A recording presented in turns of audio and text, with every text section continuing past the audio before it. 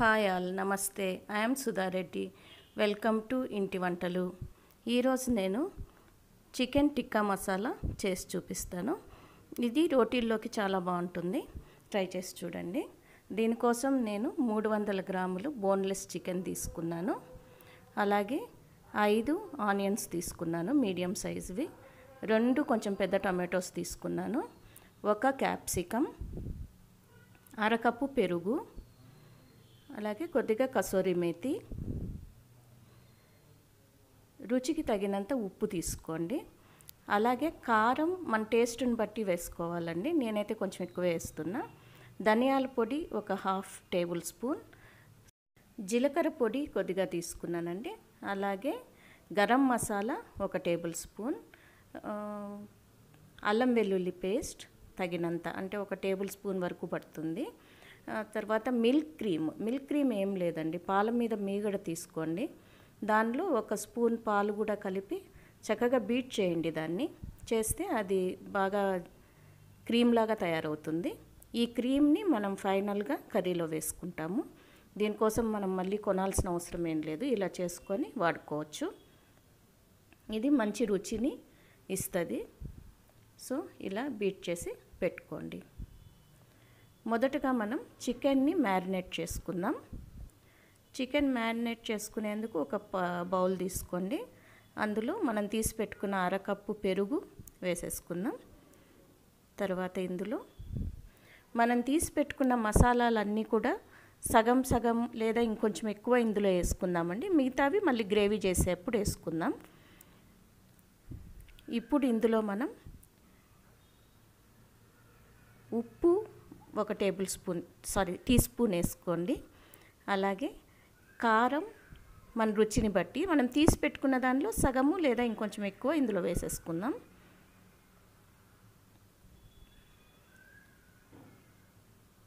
తర్వాత గరం మసాలా పొడి అండి. గరం మసాలా కూడా చూసుకొని వేసుకోండి. మీకు ఒకవేళ చికెన్ మసాలా అట్లాంటివి ఏమన్నా ఉన్నా గరం మసాలా కొంచెం, చికెన్ మసాలా కొంచెం వేసుకోండి. మీ రుచిని బట్టి, తినే ఘాటును బట్టి వేసుకోండి.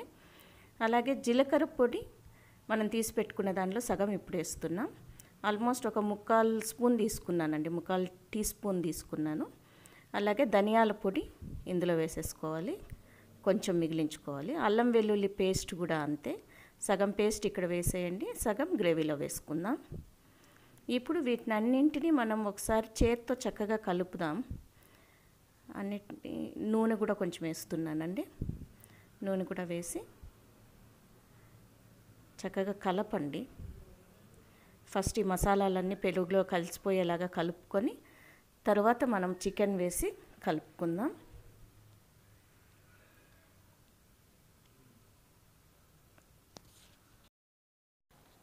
ఇందులో మనం కొద్దిగా పసుపు కూడా వేసుకుందామండి. పసుపు కూడా వేసి ఈ మిక్స్ని చక్కగా కలపండి. ముందు మసాలాలన్నీ పెరుగులో చక్కగా కలిసిపోయేలా కలిపి తర్వాత మనం చికెన్ వేసి కలపొచ్చు. దీన్ని మొదట చక్కగా కలపండి.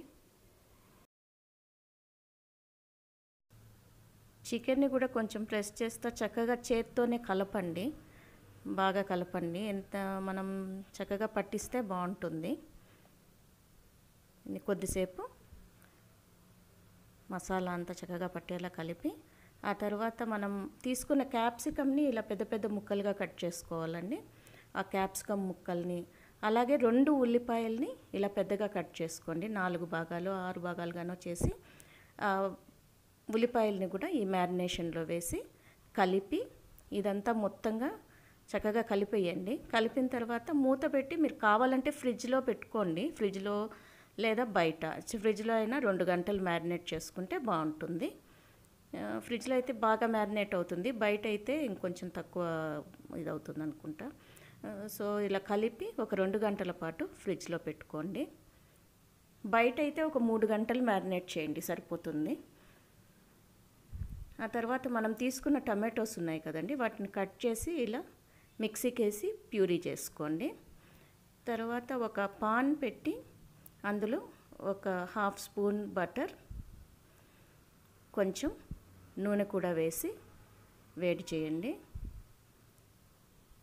మరి ఎక్కువ వేసిన ఇందులో మనం మ్యారినేట్ చేసుకున్న చికెన్ని మొత్తంగా వేసేసుకుందాం. ఇప్పుడు ఆల్రెడీ మనం అది 2 అవర్స్ అయిపోయింది. సో ఆ మొత్తం చికెన్ మసాలా అంతా కూడా పాన్లో వేసేసుకొని చక్కగా ఫ్రై చేసుకోవాలండి. ఉడికించుకొని ఫ్రై చేసుకోవాలి.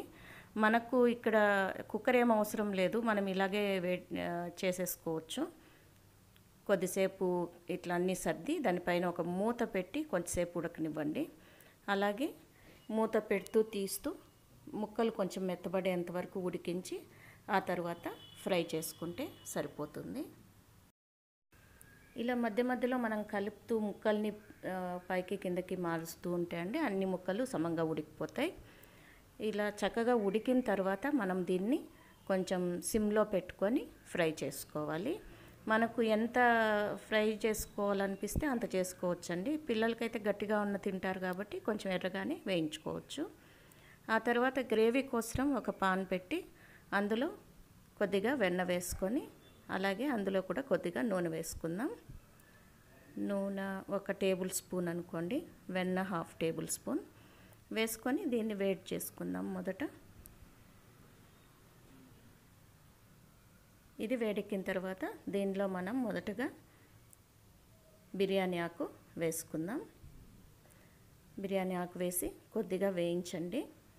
వేయించిన తర్వాత మనం ఆనియన్ పీసెస్ వేసి వేయించుకోవాలి. ఉల్లిపాయ ముక్కలు సన్నగా తరుక్కోండి. 2 ఉల్లిపాయలు పెద్ద ముక్కలు చేసి మొదట్లో మ్యారినేషన్లో వేసుకున్నాం కదండి. మిగతా ఉల్లిపాయల్ని ఇలా సన్నగా ముక్కలు చేసుకొని ఇప్పుడు ఇందులో వేసి వేయించుకోవాలి. ఉల్లిపాయల్ని కొంచెం బాగానే వేగనివ్వాలండి.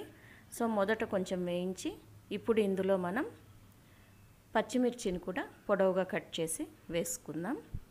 చీలికలు చేసి వేసుకోండి, మీకు ఎలా కావాలంటే అలా కట్ చేసి వేసుకోవచ్చు.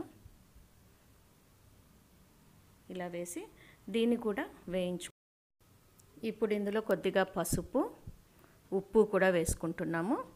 వేసుకొని అలాగే అల్లం వెల్లుల్లి పేస్ట్ కూడా వేసి అన్నీ కలిపి మూత పెట్టి కొద్దిసేపు మగ్గనివ్వండి. అల్లం వెల్లుల్లి పేస్ట్ కూడా మిగతా సగం ఉంది కదండి, అది ఇప్పుడు మనం ఇందులో వేసుకుంటాం. ఉల్లిపాయలు చక్కగా ఎర్రగా వేగేంత వరకు వేయించుకోవాలండి. అప్పుడే మనకు గ్రేవీ మంచి వాసన టేస్ట్ ఉంటుంది. పక్కన మనం చికెన్ని సిమ్లో పెట్టుకున్నాం కదా, దాన్ని మధ్యలో కలుపుతూ ఉండండి. కొంచెం ఇంకా చాలు ఇంత ఫ్రై అవ్వడం అనిపించినప్పుడు ఆఫ్ చేసేసుకోండి. ఇప్పుడు ఈ వైపు మనకు ఆనియన్ వేగిపోయింది. ఇందులో మనం ఇప్పుడు టమాటో మిక్సీకి వేసి పెట్టుకున్నాం కదా, ఆ టమాటో ప్యూరీని ఇందులో వేసుకుంటున్నాం. గ్రేవీ మీకు ఎంత కావాలో అనే దాన్ని బట్టి ఉల్లిపాయ టమాటో పేస్ట్ వేసుకోండి. కొంచెం ఎక్కువ కావాలంటే ఉల్లిపాయలు ఒక 4 వేసుకొని టమాటోలు ఇంకో 3 వేసుకోండి. అట్లా కొంచెం గ్రేవీకి సరిపడా అడ్జస్ట్ చేసుకోండి. నేనైతే ఇక్కడ మీడియం ఉల్లిపాయలు కాబట్టి 3 ఉల్లిపాయలు 2 పెద్ద టమాటోలు తీసుకున్నాను. అవి చక్కగా వేయించాలండి, మూత పెట్టి ఉడికించండి. అలాగే చక్కగా దగ్గర అయ్యి ఆయిల్ వదిలేంత వరకు మనం వేయించుకుందాం. ఇప్పుడు దీనిలో మనం మిగిలించిన మసాలా పొడులన్నీ ఉన్నాయి కదండి, కారం, ధనియాల పొడి, జీలకర్ర పొడి, గరం మసాలా, ఇంకా కావాలంటే చికెన్ మసాలా లాంటివి ఏమైనా ఉన్నా వేసుకోవచ్చు. గరం మసాలా తగ్గించుకొని చికెన్ మసాలా వేసుకోండి. ఇవన్నీ వేసి ఒకసారి చక్కగా కలపాలి. మసాలాలన్నీ టమాటో గ్రేవీలో కలిసిపోయేలాగా కలపండి. దీన్ని ఒక 2 నిమిషాల పాటు వేయించుకోండి. మనం వేసిన కారము అవి పచ్చివాసన పోయేలాగా కొంచెం సేపు వేయించుకోవాలి. తర్వాత మనకు కావాల్సిన కన్సిస్టెన్సీకి తగినట్లుగా నీళ్లు వేసుకోవాలండి. నీళ్లు వేసి చక్కగా కలపండి. చూసుకుంటూ కొద్దిగా వేసుకుంటూ కలపండి. ఇది మనం మళ్ళీ ఒక 2 నిమిషాల పాటు ఉడికిస్తాం కాబట్టి కొంచెం నీళ్ళు ఆవిరవుతాయి. సో ఇలా చూసుకొని కొద్దిగా యాడ్ చేసుకుంటూ కలుపుకోండి. ఇంకా కొంచెం నీళ్ళు పడతాయి నాకైతే ఇక్కడ, ఎందుకంటే మళ్ళీ ముక్కలు వేసిన తర్వాత 1 నిమిషం పెడతాం కదా, సో కొంచెం ఎక్కువే నీళ్ళు పడతాయి.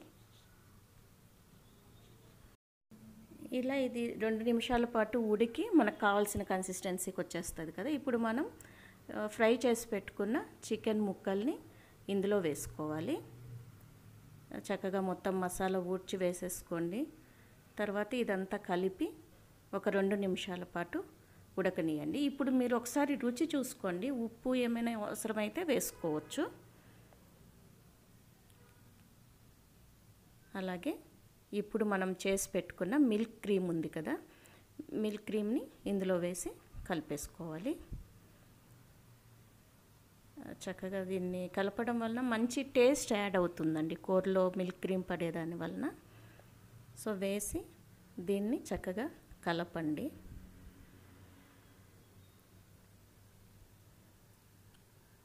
మొత్తం కలిసేంత వరకు కలిపి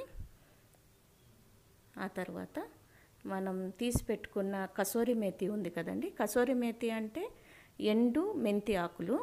ఇది మనం ఇంట్లోనే కూడా చేసుకోవచ్చండి. ఆకులు తీసుకొచ్చి కడిగి మనం నీడలో ఆరబెట్టుకొని పెట్టుకుంటే మనకు అవసరమైనప్పుడు వాడుకోవచ్చు. ఇది వేస్తే మంచి వాసన చాలా బాగా అనిపిస్తుంది. టెక్స్చర్ చాలా క్రీమీగా అనిపిస్తుంది నాకు ఎందుకో ఇది వేస్తే. సో ఇది వేసి కలపండి. కలిపి మనం స్టవ్ ఆఫ్ చేసేసుకోవచ్చు. దీన్ని డిష్ అవుట్ చేసుకొని వడ్డించుకోవడమే. ఇది రోటీల్లోకి చాలా బాగుంటుంది. మన రెగ్యులర్ కూర కాకుండా కొంచెం డిఫరెంట్గా చేసుకోవచ్చు. మీ అందరికీ ఈ వీడియో నచ్చిందని అనుకుంటున్నా. తప్పకుండా ఈ వీడియోకి ఒక లైక్ ఇవ్వండి. Thanks for watching this video.